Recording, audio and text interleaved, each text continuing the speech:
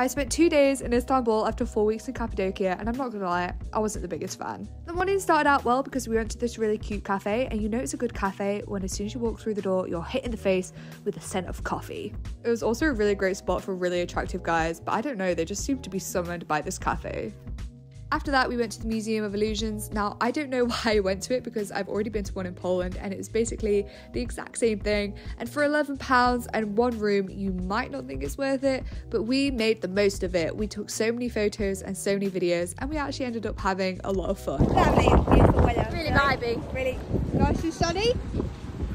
We then took shelter from the awful weather by going in this really cute bohemian hippie shop, and I couldn't help myself and I spent £100 on clothes here, but it was so worth it.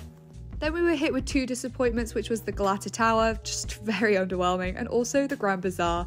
We just weren't feeling it, everything was overpriced and it was way too overcrowded.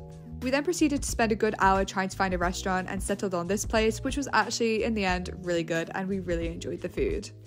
At this point, we were pretty tired and really fed up with the rain, but we knew we had to make one last stop at the mosque, and I'm so glad we did because it was so beautiful and so picturesque.